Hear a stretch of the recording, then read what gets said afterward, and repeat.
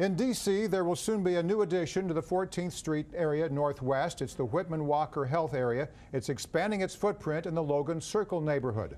Mike Canine is covering the story for us. And the new state-of-the-art medical center will offer expanded programs and services for patients. You visited the new location. What'd you come up with? It's all in the same neighborhood, and the Elizabeth Taylor site at 14th and R Streets Northwest is not going away. But in 2014, Whitman-Walker's direct medical care services will move a couple blocks south into a brand new 43,000 square foot building. We are now living in a post-healthcare reform world where more people will have insurance. And more people will choose to come and get basic medical care from us. Since 2006, Whitman-Walker Health says its patient population has nearly doubled in size. And with the neighborhood around it continuing to grow, officials decided to expand its foothold with this new location at 1525 14th Street Northwest. 60% of the patients that come to the Elizabeth Taylor Medical Center are in the 5 zip codes that run north-south on 14th Street. Staff will continue to focus on serving D.C.'s gay community and providing care for HIV and AIDS patients. But Whitman-Walker officials say they're also evolving and expanding. And while patients won't be housed here, the center is being referred to as a healthcare home.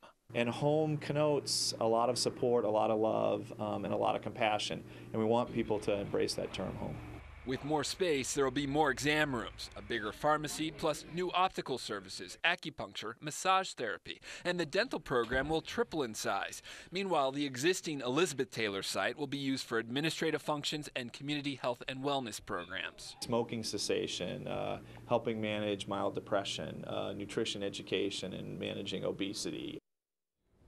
Now, to add services and programming, of course, Whitman-Walker will need to add to its staff. The current staff, about 25 employees, will be expanded over the next 18 months. It's also worth noting, like the Elizabeth Taylor site, officials say the Max Robinson Center in Anacostia will still be used for patient services and administrative offices. Morris? What about an urgent care clinic? So many urban areas, even the suburbs, love to have urgent care in their neighborhoods because when you need something, you can get to it. Any plans for that? Well, there are no current plans for that. If that were to happen, to be very far down the road. Right now, Whitman-Walker wants to focus on this health home strategy. They want to have patients think of them as a primary care, a preventative care center, not somewhere you'd go last minute if you have an urgent care need. They really want people to think of them as the doctors in the neighborhood. All right, Mike Canine, thank you.